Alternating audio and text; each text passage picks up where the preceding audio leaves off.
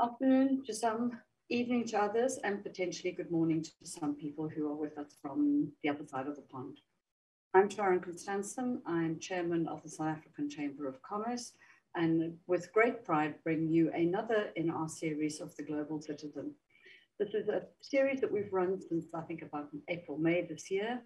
And this year we'll be talking about the vaccine story, how the Global South is going to develop its own solutions in the vaccine environment.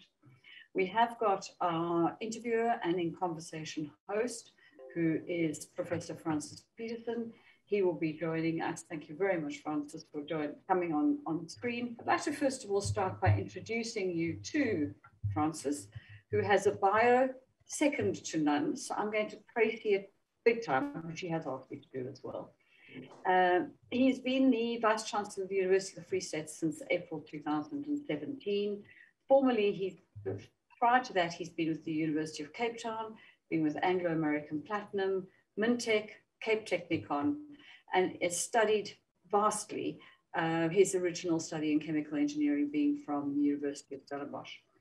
He's the recipient of the Ernest Oppenheimer Memorial Trust and Cape Technicon Researcher of the Year Awards. That goes to show how different Professor Peterson is to me. He goes into research, I'm into practical, which makes us so different. And I find him absolutely fascinating because he's got a DNA so different to mine.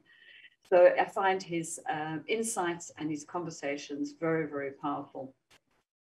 I think probably at this point, Professor Peterson, I'm probably going to hand over to you and ask you to tell us a little bit about our guest who's about to arrive with us any moment and about the whole development of this vaccine story and how South Africa is being so innovative and groundbreaking in this process, in this field. Thank you very much, Sharon, and it's always a pleasure. And again, thank you for hosting us here on this particular platform. Absolute pleasure. We have Patrick Soon-Shiong. Now, Patrick Soon-Shiong is a South African-born physician. He's a surgeon, he's a philanthropist, he's a scientist, he's an inventor, and he's also a businessman. And he devoted his career to understanding the fundamental biology driving life-threatening diseases and translating these insights into medical innovations with a global impact. So he, at the moment, serves as chairperson and chief executive officer of NantWorks, a multinational conglomerate with deep understanding in a wide variety of complex industries, from medical science to physics, from data to artificial intelligence, and also from communication to mobility. And the story around Patrick is actually Professor Patrick Soon-Shiong. He was born in Port Elizabeth. He's now Koberga in South Africa, and he then graduated in the medical school at Wits University. And he decided that he wanted to pursue an academic career, but he first worked in South Africa and then pursued an academic career outside the country. But he also made the move from academia to the private sector. And Sharon earlier talked about the difference between myself and her. She's more practical in a way. I can also just say, Sharon, I also spent quite a bit of time in the industry, and I must say, being in both parts of academia and business, it opens up a far greater understanding of the need for from the business side, from the industry side, from the private sector side, and also what could be provided from the academic side, from academia. And I think that alignment, that understanding is quite crucial to be able to make a meaningful difference in society. And that's the road that Patrick Soon-Shiong has followed. I think he was out of the country for about 21 or 25 years, out of South Africa. And And he decided that he wants to come back to South Africa to be able to assist the country in terms of vaccine development, not only in the area of say, COVID-19, but also vaccine development in the area of cancer and other diseases that plague not only South Africa or the African continent, but also the globe. And having that knowledge that he picked up across different parts of the world, and also understanding the business, his focus is to see to what extent he could leapfrog the African continent to be able to become not only competitive, but also a provider of vaccine, obviously first to the continent, but also to the globe. Because the conversation often is that these developments are taking place in the north, in the global north. And then it's often a continent such as Africa that will receive or will benefit from those at a later stage. And the question is, can we develop that within South Africa and within the African continent? So Patrick Soon-Shiong have decided to utilize South Africa as that intellectual hub, that manufacturing hub, to be able to move from there into the continent. And what he needs to focus on, he needs to focus on the appropriate skills that he hopefully will get from the African continent himself, He will have to look at infrastructure development, and to a certain extent will have to work with other parts of the state and the private sector to generate a good infrastructure framework to be able to launch that sort of larger plan that he has for the African continent, South Africa and the African continent. And then thirdly, I think what is also important is that besides the fact that the infrastructure development is crucial, you also have to look at how clinical trials are going to be performed. And you obviously in the scientific world, we're talking about phase 1, phase 2, and phase 3 clinical trials, and those units need to be available on the African continent. Just for our viewers and our participants, the University of the Free State has got the only phase 1 clinical trial unit actually in South Africa and on the African continent that have got FDA approval. And to a certain extent, part of the focus of the strategy of Patrick Soon-Shiong is to see whether he can develop and invest in another phase 1 unit, either in South Africa or in a certain part or a different part of the continent. So that is going to be some of his key initial investment, and he's going to have to work, and he will work with certain universities. He's identified a couple of universities in South Africa that he will partner with, and I am sure that that relationship with other universities will also expand, not only in South Africa, but also in other parts of the continent, to ensure that we've got universities that could assist in some of the development work, but also can provide the appropriate skills to be able to yield the sort of larger strategy that he envisaged. Ultimately, I think the larger dream, besides the vaccine development, would also be to see to what extent he could also bring in the facilitation of communication, mobility, digital mobility, data, and his businesses that you've got on the NAND works is effectively focusing in that specialization technologies, in communication, in data, in mobility. Obviously, data analytics is quite key, and then also the utilization of artificial intelligence. So that's all part of the bigger plan that that Patrick has for the continent. I do believe the professor is available to join us. Good day, Patrick. Can you hear us? Where you go? Eventually. Eventually, Dr. Patrick Soon-Shiong, how are you? Fine, thank you, Professor. Well, I think we probably had a little bit of challenges with our alignment with the times. So we were probably an hour earlier, but nevertheless, thank you for joining us. I already have introduced you to the audience, and my host in that providing the platform is Sharon Constantian. Sharon is Glad to meet you, sir.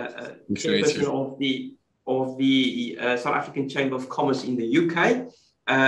So without further ado, because I'm just worried that we might lose a couple of our participants. Patrick, I want to start off by just asking you the question. I was indicating that you were born in South Africa, born in an area called Kobega, and perhaps if you could just give us a little bit of maybe a few minutes in terms of your life in South Africa, and obviously you studied medicine at Wits University, and what have triggered you to go abroad? Well, yes, I was born in Port Elizabeth, and in a small little area where, frankly, was surrounded. Interesting and very much in an industrialized area. Right next to us was a battery factory, a tire factory, a meat packing factory, and then we were this little shop, and then across the railroad tracks was the ocean. So it was this interesting environment in which I grew. But I think the opportunity for me then to, as I said, train at Wits and really understand the hardships that the people are suffering, because I trained at Baragwanath and then what was called then a non-European hospitals. And then I was able to achieve through perseverance a position as the first Chinese to ever be approved to work as an intern at the Johannesburg General Hospital. And under Professor Bothwell and Duplessis, who pushed on my behalf. And then I went to the TB clinics. Most of my friends took the amnesty that the United States offered and the UK offered, I think, because there was a shortage of doctors at that time. And they gave the South African doctors with good training the freedom to enter a US license without having to take the exam. I decided, no, that's not what I wanted to do. So I went to the TB clinics in East London. And realized, unfortunately, that I wasn't going to help anybody. There was no infrastructure, no x-rays, nothing. And injecting them with antibiotics or TB medications really was not only distasteful in the sense that I didn't know what I was doing on behalf of the patient, and said I would leave. And the reason I said I would leave, I internally made a promise that I would leave to come back to bring infrastructure and capacity to the nation. Naively, I thought it would take 5 years. That's 30 years later, maybe more. I think I'm ready now, and more than ready, because in the United States, you know, we succeeded beyond our wildest dreams in the sense that we built this drug called Abraxane. And then I developed a company that, with FDA approvals, had 150 products from scratch, from the raw material to finished fill, and we made 1 million vials a day. So we were the injectable source one of the largest companies in all of the United States. And then I sold all the companies to pursue this dream that I'm doing now, which is to activate your immune system. And the concept is rather dramatic in the sense that we would treat the host and not the disease. I firmly believe that all of us on this planet have within ourselves a very unique cell that if we activate could treat infectious diseases, TB, HIV, cancer. And that's the issues facing us all today. So I've just pursued that, and now we're ready. That's fantastic. And I would have loved to dig in a little bit deeper in terms of the medical and biology behind it. But I want to probably jump to you coming back to South Africa and hopefully the African continent. You've given an indication why you left. And if you could just share with us, Patrick,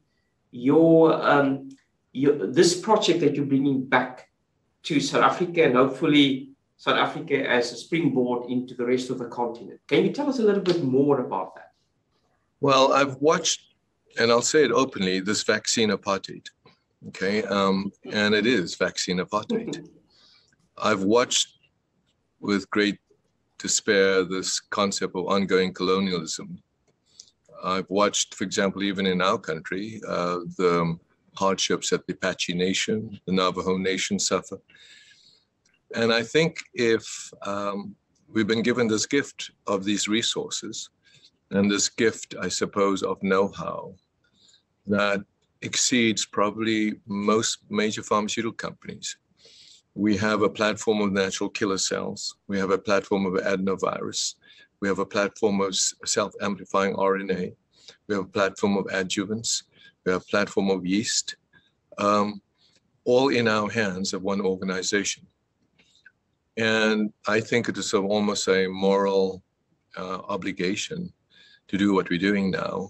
But more importantly, look what happened with the opportunity with Singapore. They had no resources, but Singapore has become the technical hub and the intellectual hub of Asia at one point in time.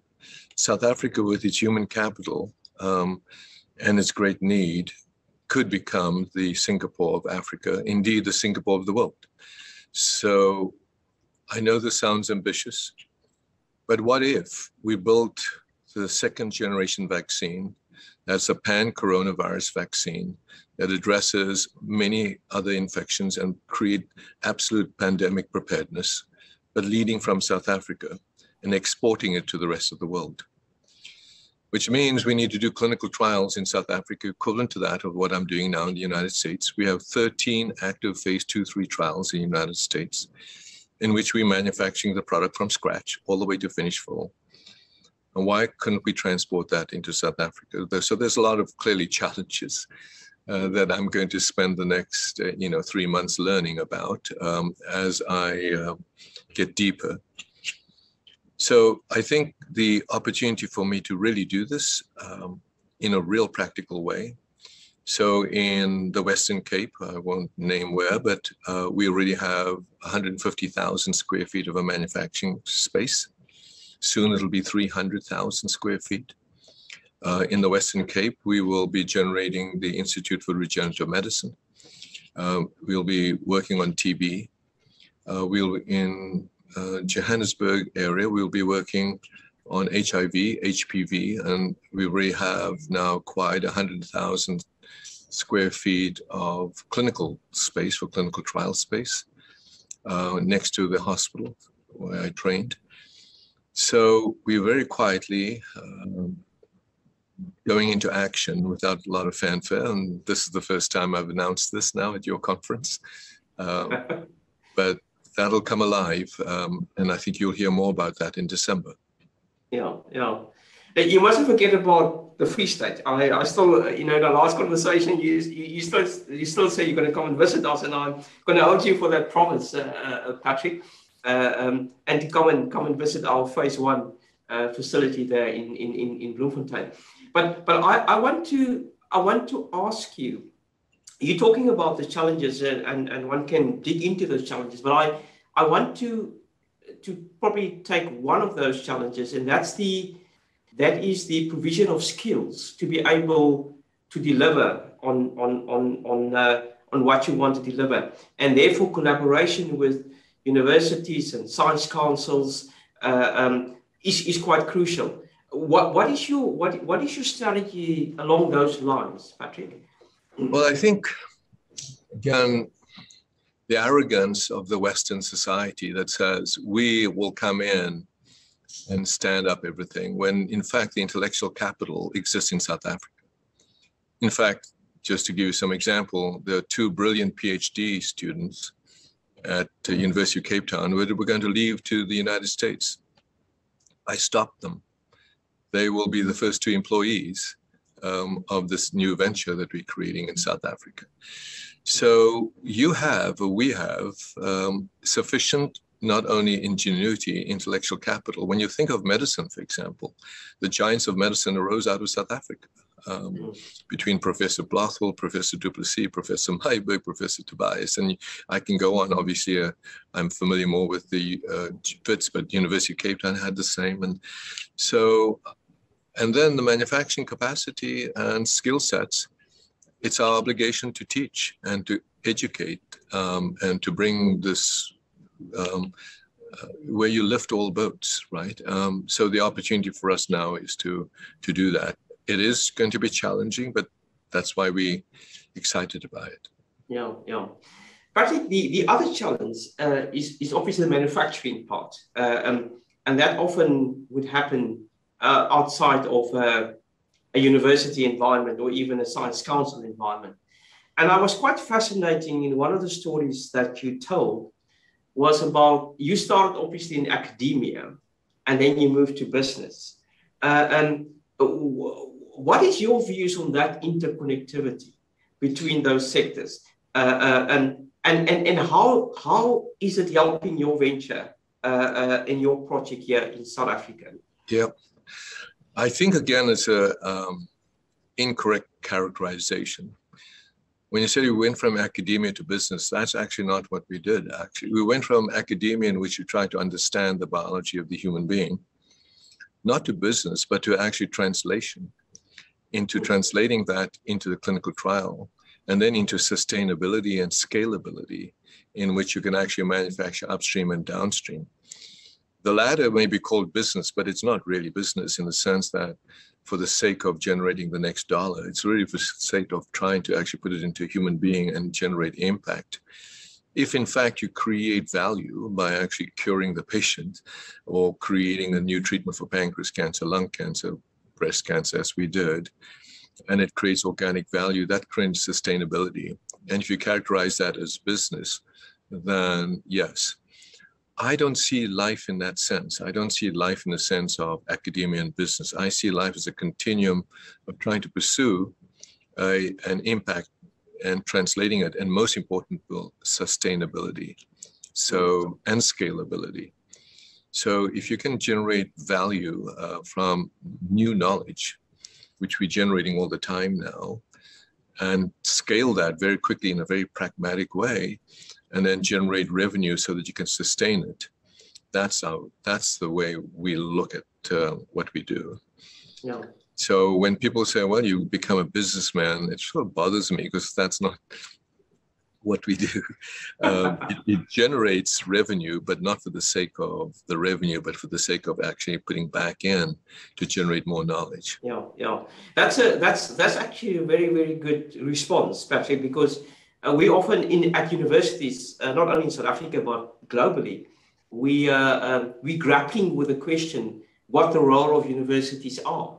And I often say that if universities can't impact society positively through the knowledge that we're generating, but also the skills that we're producing, then we need to ask, what are we? And I think what your response in that is a very refreshing way of looking at the ecosystem that look at the contribution to society, and in this particular case, to the patient. How do you envisage the link between South Africa and the rest of the continent? Patrick, in terms of, you obviously want to bed things down first and then see how you can scale it. But have you got any thoughts on that at the moment? Very much so. So, you know, obviously, the closest sub-Saharan partners we have is Botswana and Namibia. I met with the president of Botswana, President Masisi, who came to visit us in Los Angeles, actually. And the idea where we could actually grow from South Africa to Southern Africa, to Central Africa. Folks from Ghana, folks from places like Nigeria, where there's some infrastructure. But importantly, we should not forget the remote areas of the continent. But we can't boil the ocean, right? So the idea was we need to create an infrastructure that's sustainable, as scalable, both maybe between South Africa and Botswana to start, and then move it all the way through to the rest of the continent. And then, frankly, truly be ambitious and say Africa could be the next America. I mean, there's no reason, or next China, there's no reason for this continent with its multi-billions of people at that time to not able to export to the rest of the world innovation.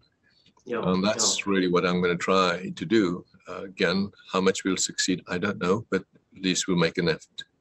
Yeah. Patrick, that sounds fascinating. Would you just sort of tongue in the cheek, how much time would you spend now in the next couple of years in South Africa?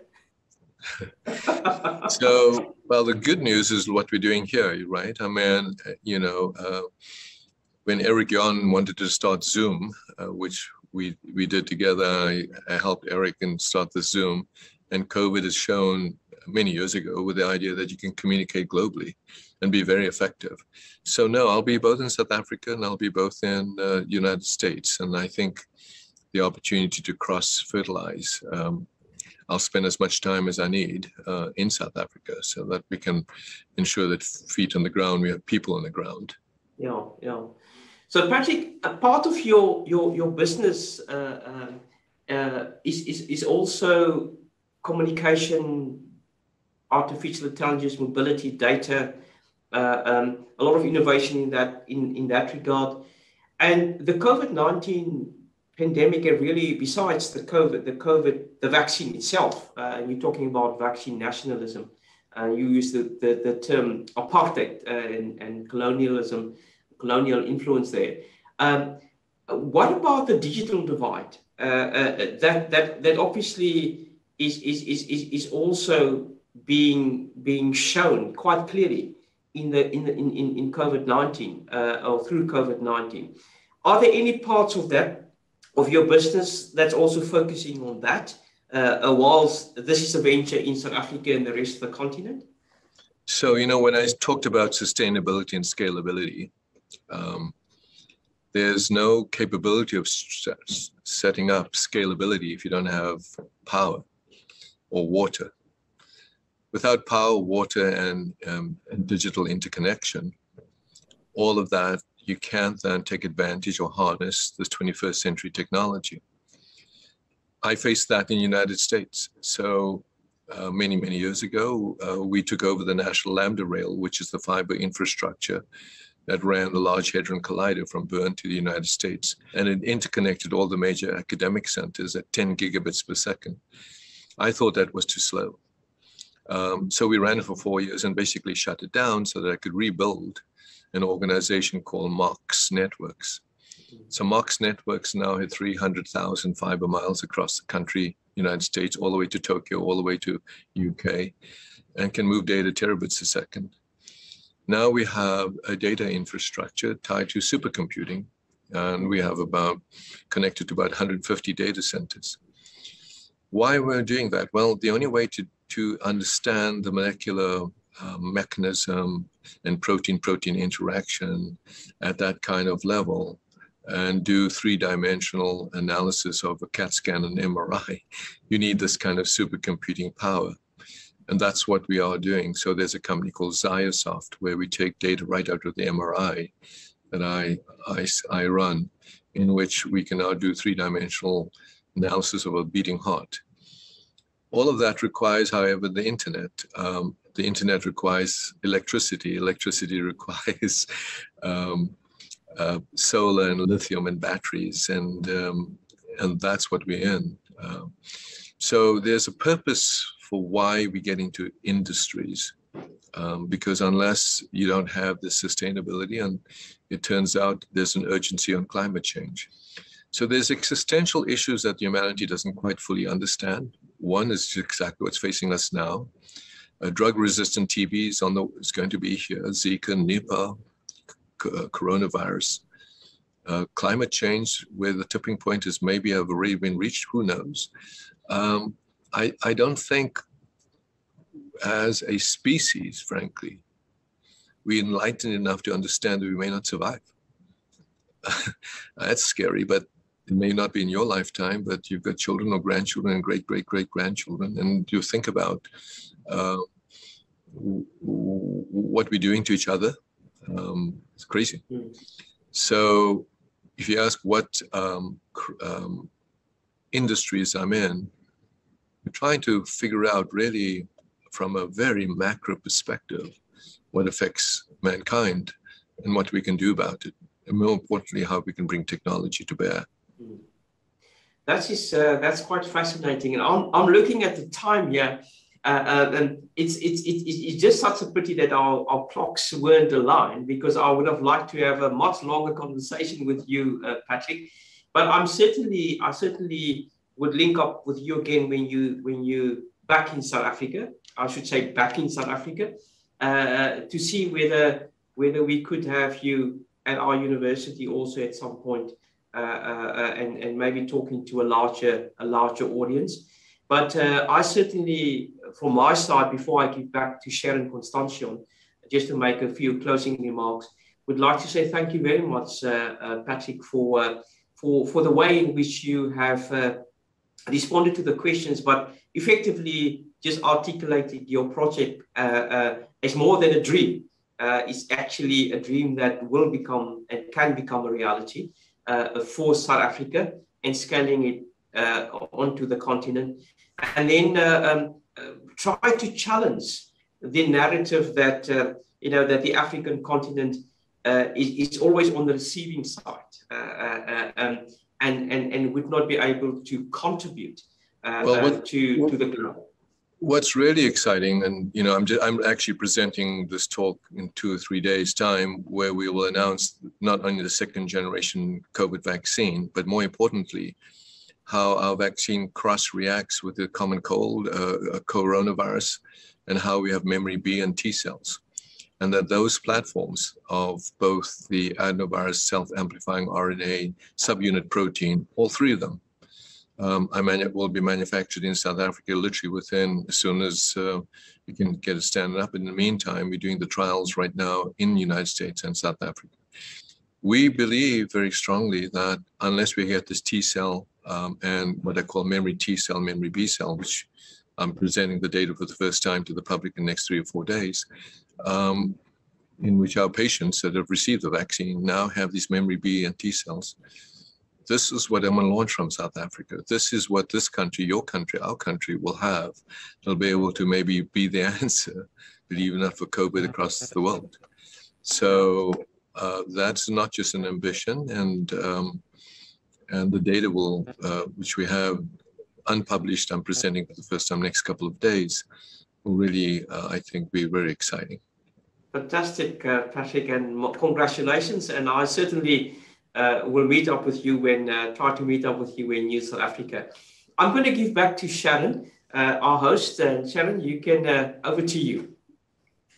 Thank you very much. I have to say it's a riveting conversation. We've had a couple of texts coming through to the same effect.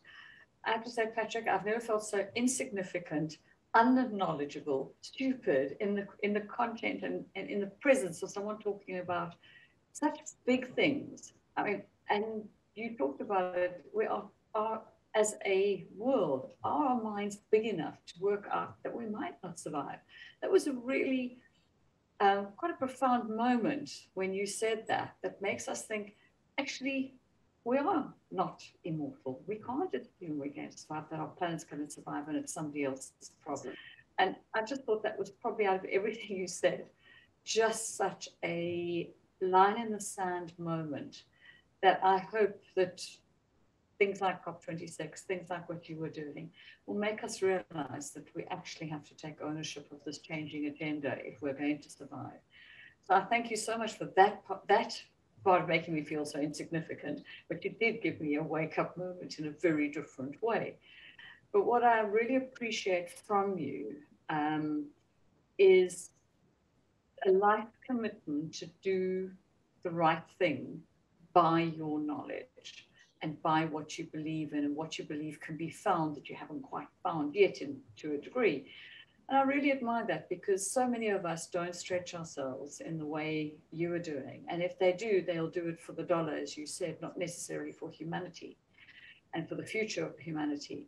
And the thing that you alluded to as well, I work in the corporate governance world, and one of the things we talk about is business sustainability. So profit has to occur, because if you haven't got some kind of a return to reinvest, you are not sustainable.